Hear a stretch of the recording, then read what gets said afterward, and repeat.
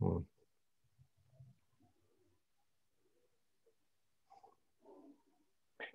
What I'd like to do at the beginning of meetings like this is actually just take a minute and really let your attention drop down and in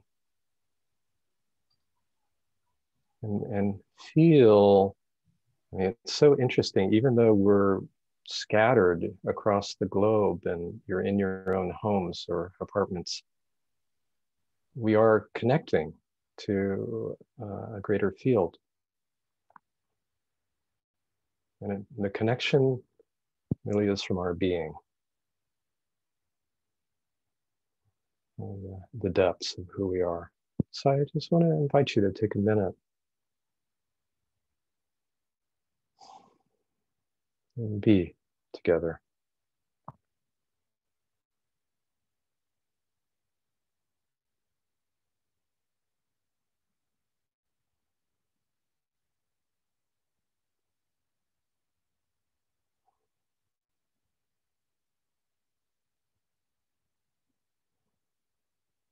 This is another way to come online. This is the inner coming online together.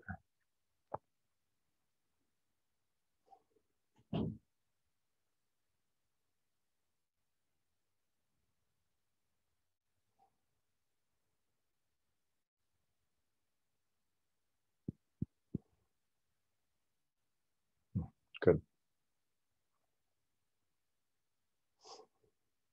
Well, it's always a joy and privilege to come together like this and be able to share the understanding and share the teachings. I'm very grateful um, to be together today with you and in the next 4 weeks. And as you know, we've partitioned it out. So today I'll be talking about the multidimensional nature of the ground, and next week our resistance to opening to the ground, and then how to be with our resistance from presence in our third meeting, and then fourth meeting focusing on resting in and as the ground. So even though the mind likes to delineate things into stages, it never quite works that way. So we'll be weaving in and out of these themes in our various meetings, and I'm not going to stay strictly adherent to them. But that's the general plan for the next four meetings on Sunday. And for today, what I'd like to do in just a couple of minutes is after we check in online briefly through the chat function, so we'll have a guided meditation, which will go maybe 15, 20 minutes. I'll give a talk, which will go maybe half an hour, a little less, a little more. Then we'll open it up to Q&A, or what I like to call experiential conversations. We'll have a break somewhere in the middle of our meeting for about 10 minutes. Come back for further conversation and with a meditation, and then check out and any announcements that Sarah may have for open circle events. So that's the plan. So most of you are familiar with the chat function at the bottom of your screen. And if you could just check in and write your name and where you're from and anything you'd like to share with the group. We won't have time to look at all of them now, but you can certainly see later your comments. So let's just take 2 minutes and check in via chat. I'll be reading some of them as you do so.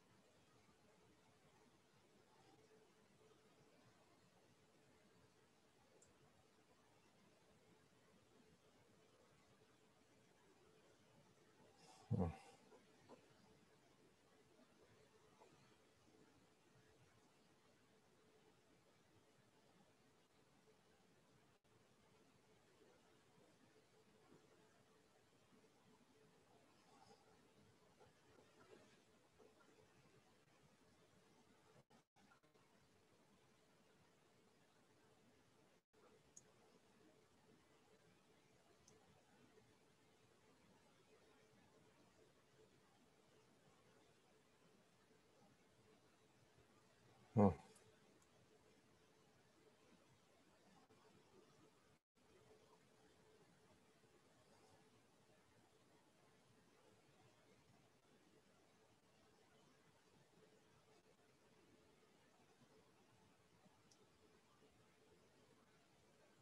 Well, this is quite a gathering.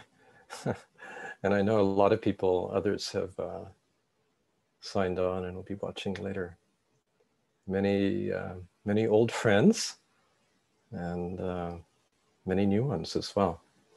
Beautiful.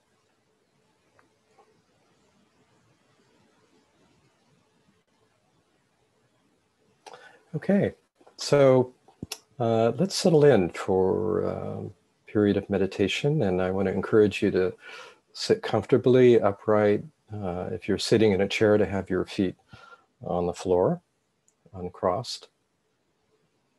And if you're sitting cross-legged, to do so comfortably.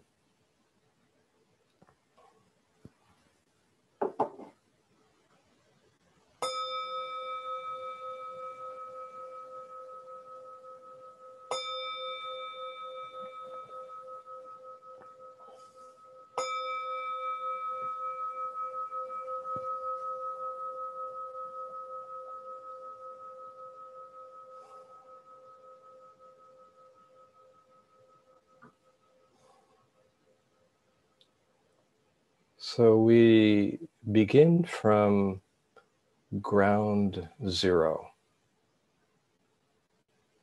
meaning opening to the possibility that you are in the very center of life, that the fullness of life is here, right now, in the core of your being.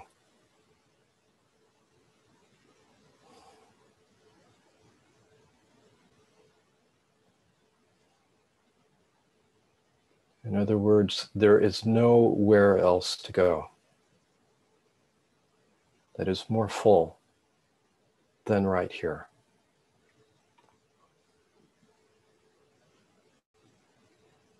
There is no other time than now.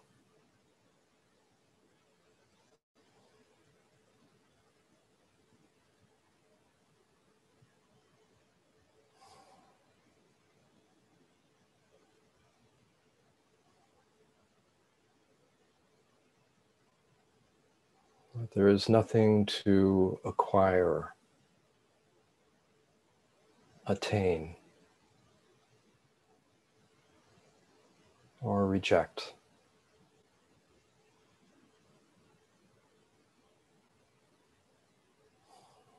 And that in this moment, there's no problem to solve.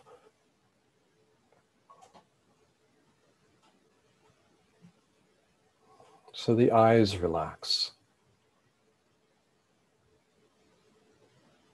There's nothing to grasp with the eyes.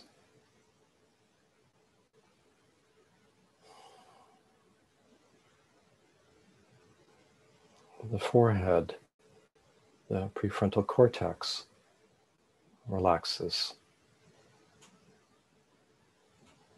There's nothing for the mind to grasp.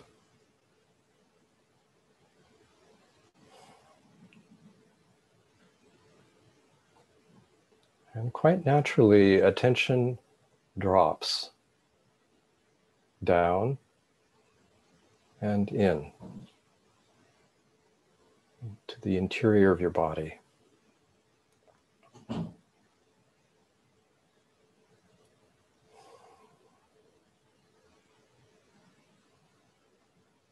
There's a natural settling down and settling in.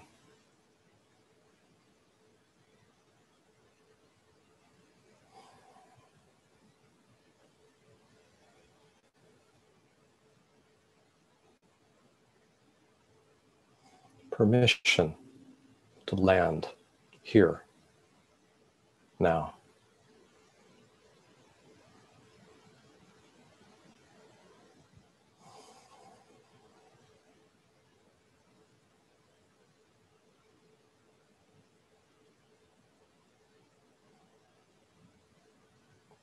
Feel the weight of your body being held.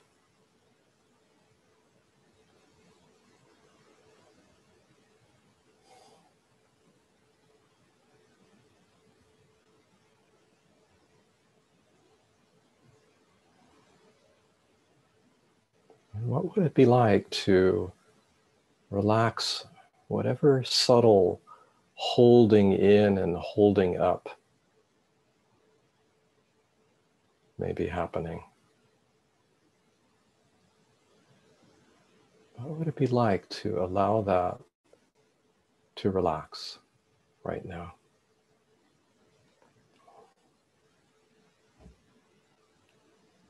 And to feel yourself held.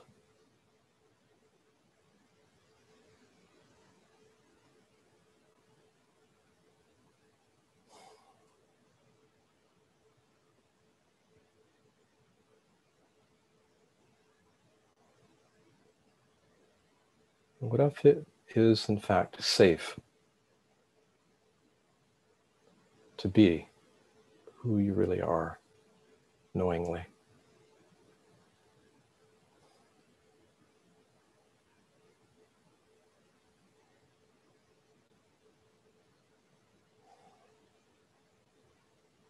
Where there's nothing to, no image to project or protect.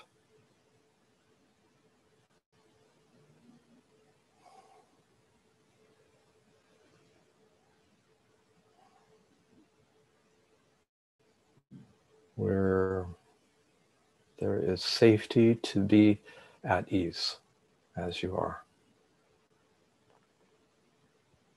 fully and deeply at ease.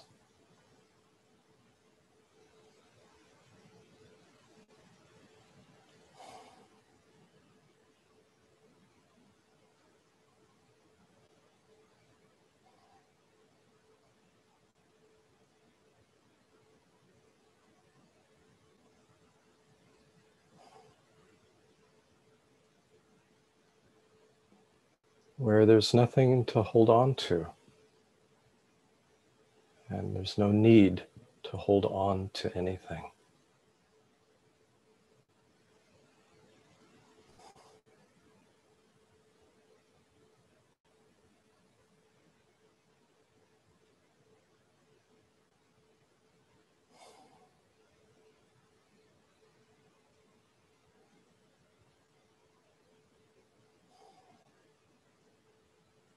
So I want to encourage you particularly to feel your lower belly and your hips, the pelvic bowl,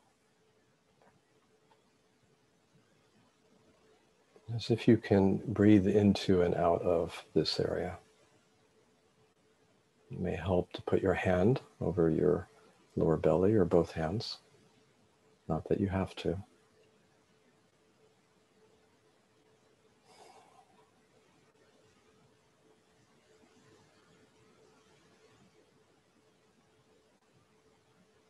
So the gravity of your attention is low in the body.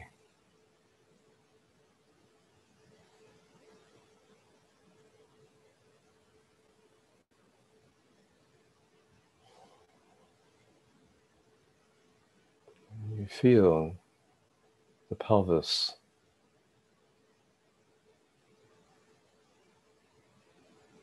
your upper legs,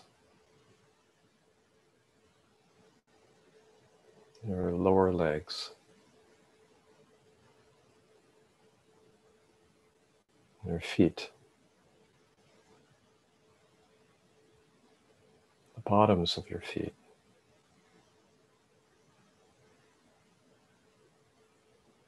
And your connection with the earth.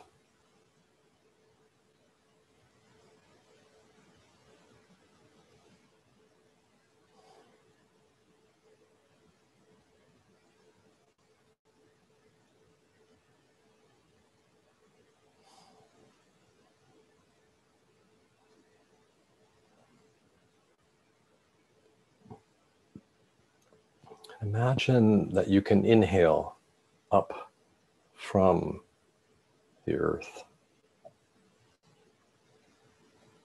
the underground. And exhale back down into the ground, and let the exhalation completely empty. That is to say, fully release itself naturally. And with no effort, simply allowing the inhalation when it wants to come.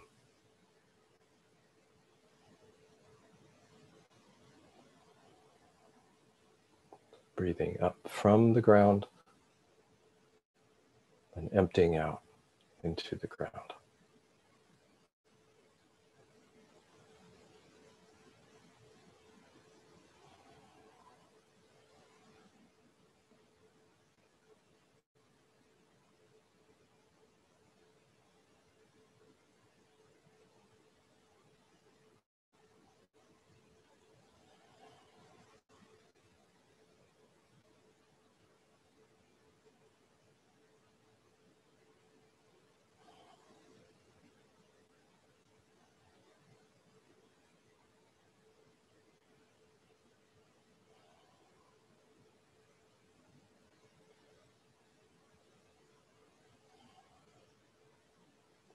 And just notice how deep the ground may be.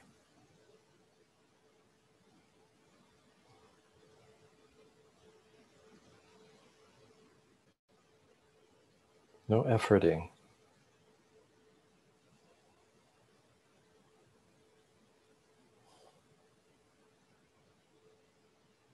Is there any limit? Any boundary?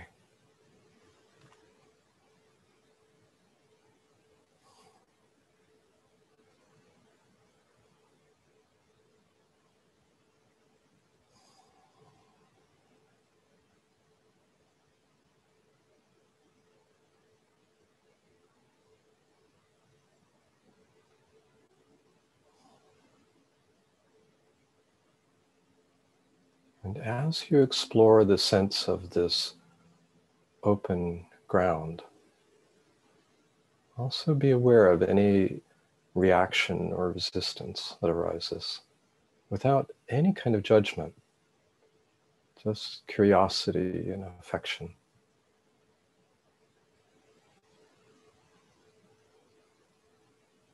Not trying to change or get rid of anything.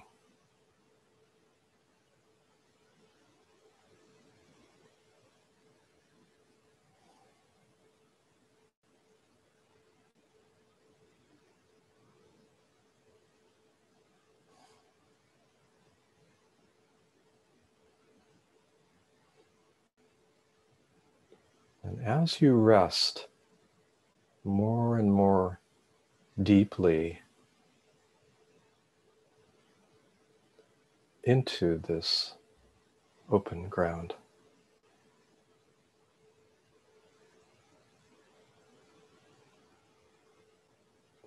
I invite you to recognize yourself as this open ground. Don't think about it.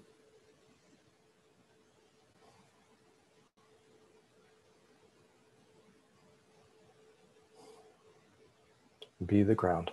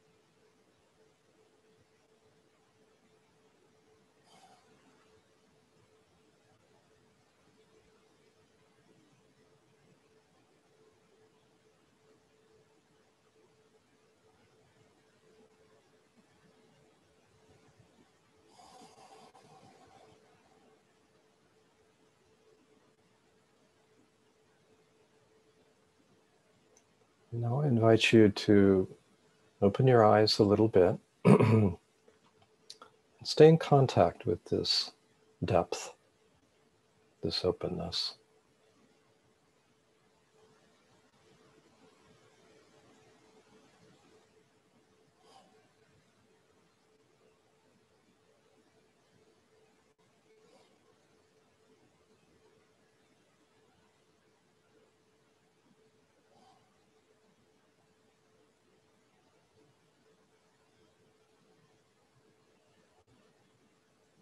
And notice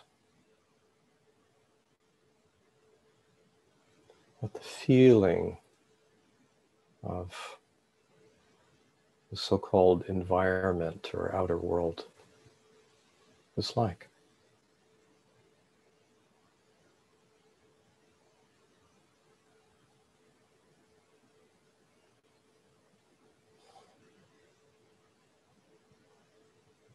So-called objects.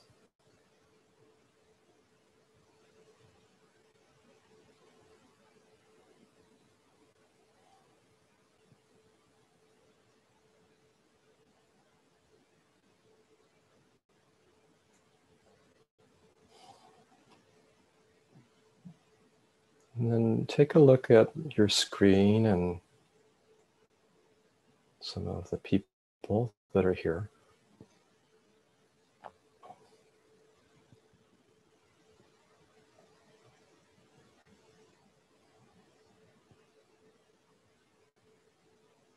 Without leaving yourself.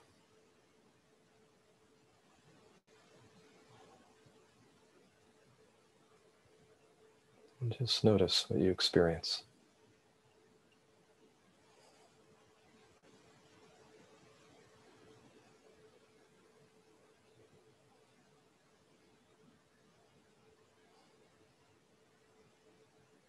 And for me, what arises is this spontaneous, great love.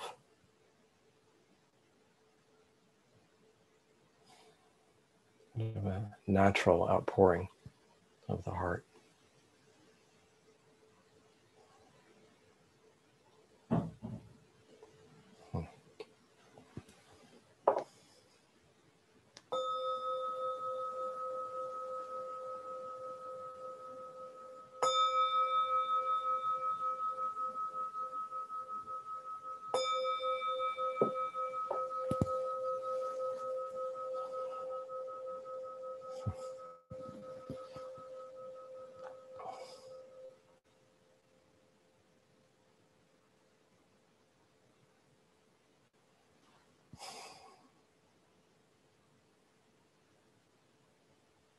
Oh, it's beautiful to see so many of you. A real delight.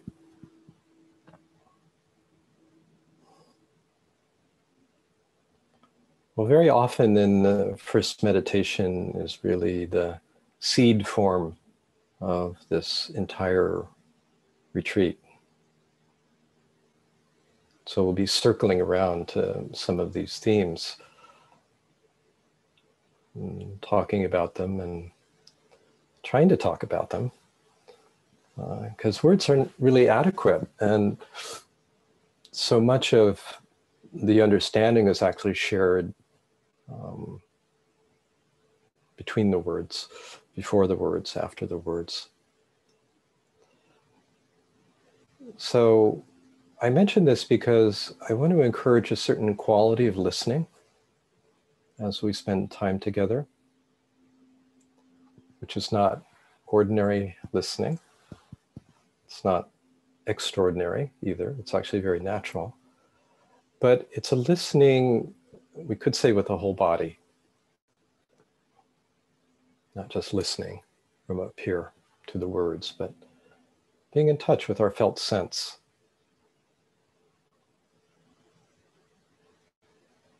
Listening from our own knowing.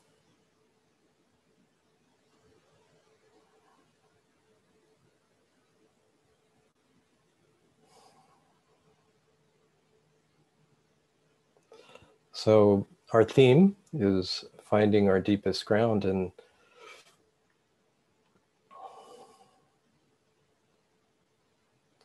I would say this is the, in some way, the subtlest and most challenging area to open to if we're interested in a really embodied form of spirituality, an embodied awakening to our true nature. And as I mentioned in the little description of this retreat, very often contemplative traditions, most contemplative traditions, both East and West, tend to accent the illumination of the mind and of the heart. But we don't hear much about the netherlands, that is to say, the lower area, the lower half of our body. It's as if it doesn't exist. You know, as spiritual beings, we're kind of up here. But that's really an artificial distinction, isn't it? Like, how can we say that half of us is spiritual and the other half is not or doesn't exist? So there's a whole terrain here beneath the heart area that sometimes is called the hara, which just means belly in Japanese, that we'll be exploring more intimately. And I know in the unfoldment of my own understanding, this was really the last major, the final major area. Not that it happens necessarily in a neat hierarchical fashion. When I say it, I mean the awakening process. As human beings, we're very, very, very complex and subtle, and attention when we're engaged in this inner journey, this quest of discovering and living from who we are, attention shifts between these various levels in a very spontaneous way. So it's not really hierarchical. It's much more spontaneous. But generally speaking, and this was true for me, and I've noticed in my experience with pretty much everyone I've worked with, this zone of the hara is the last to be illumined, to awaken. And unlike the head, in which we can have like really sometimes very dramatic openings and shifts and realizations, I'm not my thoughts and I'm not the story and image that I have myself, or even of the heart with a sudden glimpse or a dramatic shift that happens. Unlike these areas, it feels like the gut, the hara, the belly, has been a much more gradual process of opening. It's certainly been so for me. And I can recall I was on, many of you know I studied with Jean Klein for many years. I met him in 1983 and he taught until 95 and passed away in 98. And then I met Adyashanti in 99 and began doing retreats with him in 2001. And on a retreat in 2003, he was talking about the hara and this kind of existential grip that we have, a fear of letting go. And it just felt so alive for me. I could just feel this was the next area that was wanting to awaken. So unlike earlier openings, this one has really taken a while because we're really getting into survival issues and survival fear and of various kinds. And so resistance is actually often very unconscious and subtle. And deep, and takes a while actually to unwind and be illumined. That's been my experience anyway. So it's very important though to include this area in our investigation, in our feeling, in our sensing, not in terms of efforting, not that we're in a self-improvement project and we have to dig out all the conditioning, but it's more about being simply available and aware that there is this zone of our experiencing and our conditioning that will arise and often sabotage our deepening experience. the value of attention dropping further down and really settling, an opening in the hara and the opening of the ground, is that we really feel a deep sense of stability, regardless of what's going on. And, you know, there's always crises going on. We're certainly in the middle of a global crisis now with this pandemic, which has been extraordinarily disruptive for many people, and difficult and challenging on the level of survival. I mean, so many of us are taking precautions not to infect or be infected. So, you know, it's a good example, you know, of how crises can stimulate fear, but it's also a crisis can stimulate a deep investigation. It's an opportunity to look more deeply. And often we have to be shaken, shaken by events, shaken by the loss of a loved one, shaken by illness, in order to investigate more deeply into our true nature. In fact, that seems to be a more common pathway, the most common pathway for people to really question conventional reality. I was just thinking, I'm not quite sure this is germane, but I'll share it anyway. I grew up in the Bay Area, so in California, so I'm used to earthquakes. And, you know, they'd rattle through the Bay Area every couple of years, smaller ones usually. When I was a boy, and I grew up in Santa Clara Valley and moved up to Marin in my early 30s. And in 1989, some of you may remember that there was a really big earthquake in San Francisco. If you're a baseball fan, you remember from the World Series got stopped because it was held between two Bay Area teams. And I was living in Mill Valley in a little house, and alone at the time. My late wife had just died. And I could feel the house start to shake. And I immediately knew what it was. So can I say I bolted? I think I bolted out the front door, and I stood on my lawn.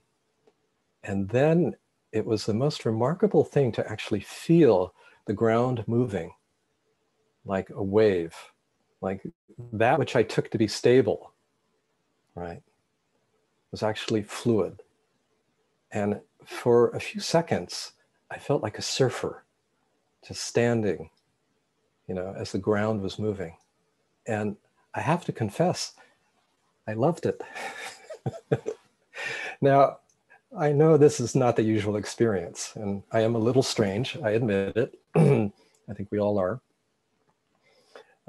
But I loved feeling the fluidity of the ground, you know, and of course, if I'd been trapped in a building, I probably would have been terrified. And this is not to discount the, you know, the hardship and loss and terror that people feel during earthquakes, not to mention loss of life. My future wife, Christiane, was driving on the San Rafael Richmond Bridge at the moment of the earthquake. And so the bridge was doing that, you know, and she thought she had a flat tire or something as she went over it, and didn't realize what happened until later. And of course, the Bay Bridge, a huge section had fallen off. And so I mentioned this for several reasons. One is what we take to be most solid physically is not, right? And I think one reason people are terrified of earthquakes is because, you know, the ground literally is shaking what they thought was solid. And psychologically, something similar can happen when we have a more or less normal, conventional life, and we feel more or less stable in ourselves, and then something really destabilizing happens. Someone we love dies. We get a diagnosis of a serious illness. We learn the loss of a, you know, or disability of someone close to us, and we feel shaken, don't we? Or maybe something we believed was true, someone or something we discover is not. We feel shaken in some way. So we have these kinds of ground, psychological ground and physical ground that we rely on, and yet they're not actually reliable. So this is where it gets interesting, I think, in terms of our exploration of the ground, is to begin to lean into whatever instability we may feel, whatever shakiness, inner earthquakes we may feel, and be curious about them. Because our inner shakiness, our inner stability is actually a portal, a way to that which never shakes, that which is always stable, regardless of circumstances.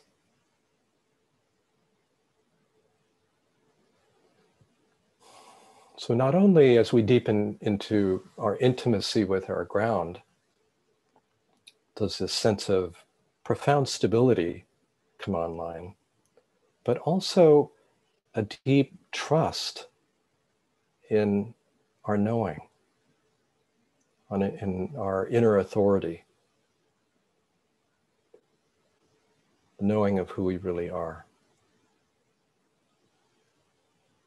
A simple, deep, natural trust and confidence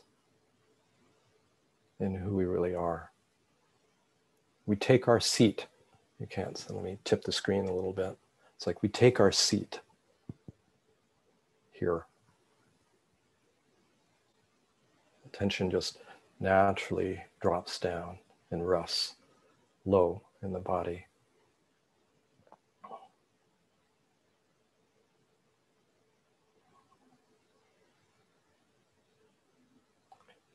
And we feel ourselves open to life as it comes, trusting life will unfold as it needs to, not as we want it to, not as we desire it, but as it needs to.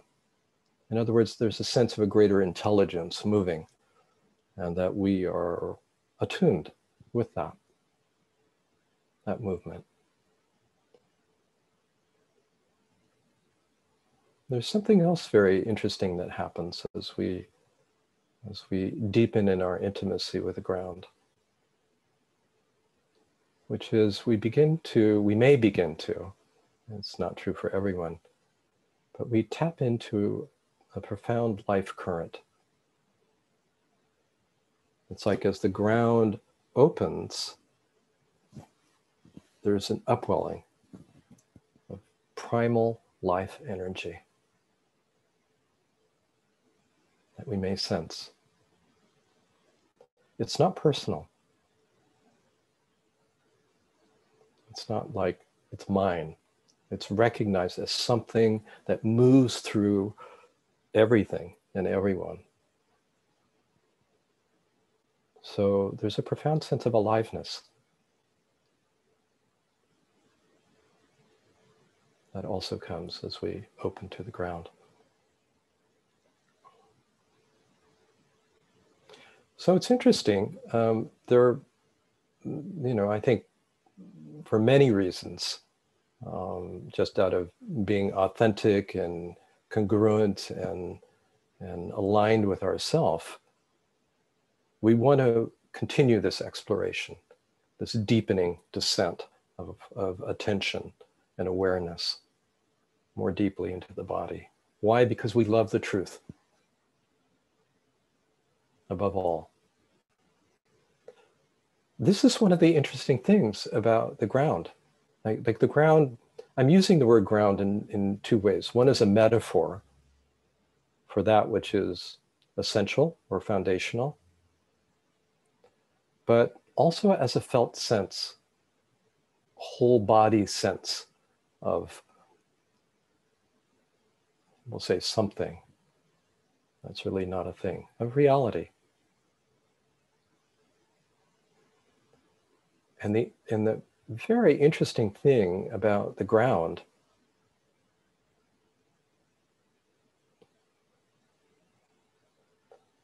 and about reality is that reality is inherently grounding. The more real we are, the more grounded we are. The less real we are, the less grounded we are. Said in a very similar way, the more aligned with reality we are, the more grounded we feel. It's a very important principle. It's like reality is inherently grounding. However, if we are living out of reality, if we are living in illusion, if we are living in a lie, if we are incongruent, then reality is ungrounding. It's destabilizing. It shakes us up. It disrupts our conventional sense of ground. And that can be a challenging, that's my hand is doing this for some reason, that can be a challenging process to go through, to tolerate that instability, to open to that terror often that arises of letting go of what's familiar and what's conventional and opening to a deeper truth. So it can be a ride, and sometimes it's uncomfortable. So it takes a lot of courage and the love of truth to stay with this exploration.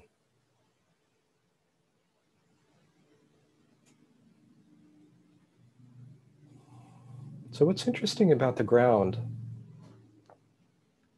is there are different dimensions to it. There's, as I suggested, a psychological dimension. Like we can find a kind of ground, something that we stand on and take to be true in terms of our separate sense of self, our self-image, our self-story. I'm a good person, I'm a bad person. Strangely enough, we can find our ground in a sense of unworthiness, being unlovable and being flawed, apparently. Not only in positive, but in negative images and stories, or constrictive images and stories. In either case, whether it's so-called positive or negative, so-called expansive or constrictive, we identify with it and say, or tell ourselves, or feel and sense on some level, this is who I am, this is me. If we've had a very difficult upbringing, been exposed to developmental trauma, some rupture in our early relationship with caretakers,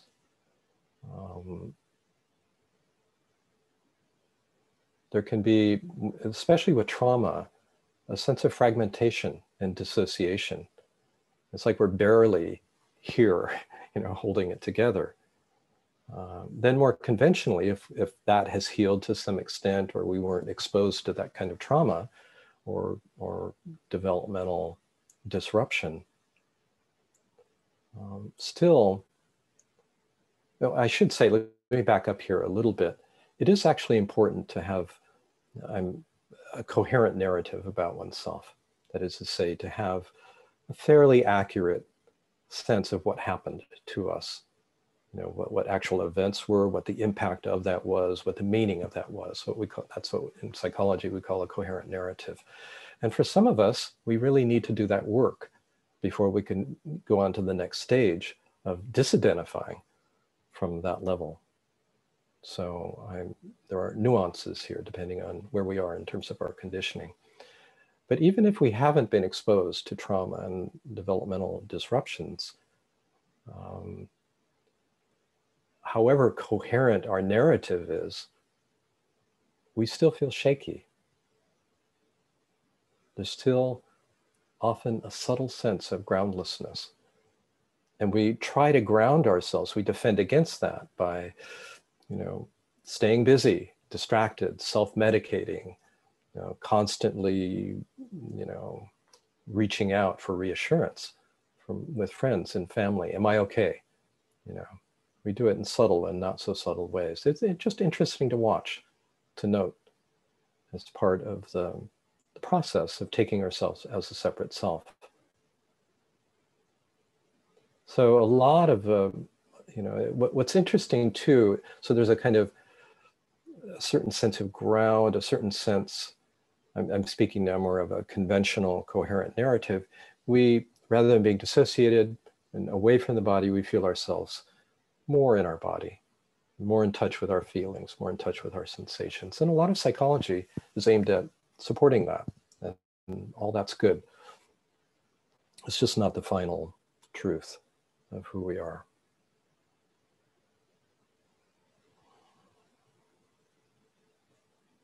So there's a lot to the egoic level in terms of our sense of ground or ungrounding. Certainly, we can see our anxiety around the issue of control. This is such a central issue in the spiritual quest, is to see how we try to control that which we can't. And we'll look into this more in our next meeting. And how do we control? Often by trying to know as much as we can, and know with the ordinary mind, the strategic mind, try to see what's going on and imagine what will happen, and then accommodate that in some way. So the attempt to control, to know, to control, is all about trying to survive. Do you like me? Am I okay? Do you love me? If you don't, I feel anxious. Well, then what will happen? Well, you won't want to be with me. Oh, well, then what will happen? I will be pushed away. I will be outcast. And then what will happen? I'll be all alone on the street. And then what will happen? I'll die. It's interesting. It goes there.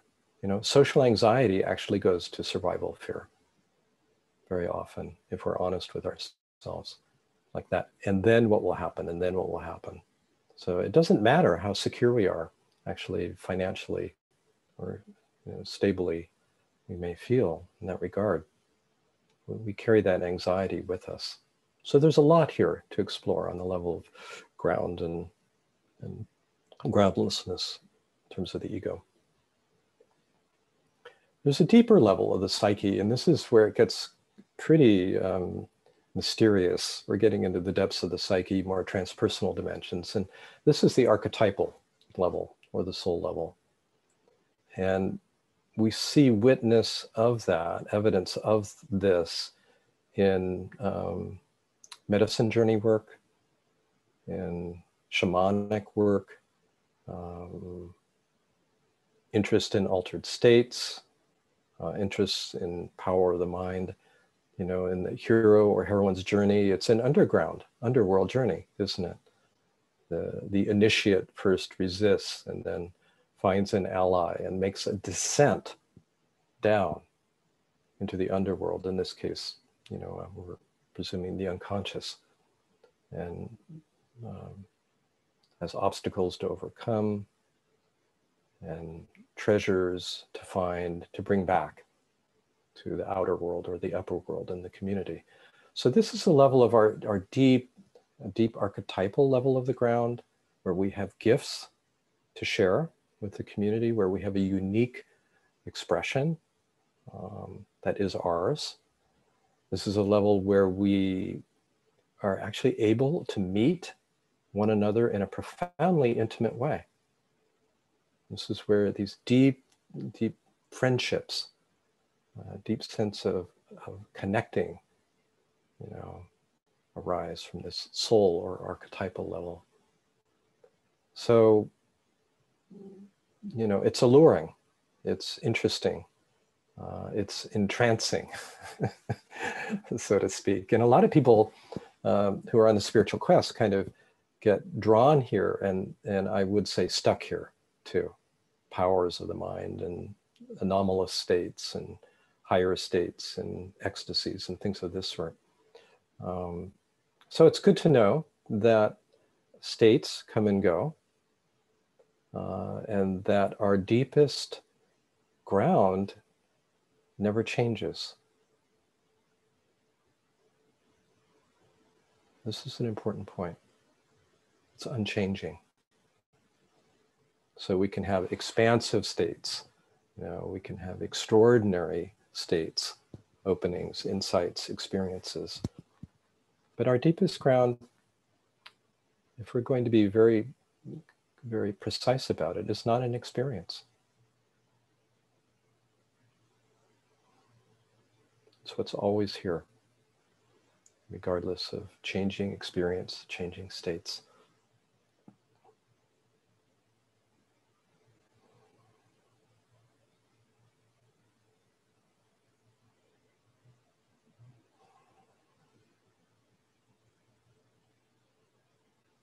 It's interesting as I just feel my attention kind of dropping through this multidimensional layers or levels, I just get quiet. There's a falling into silence.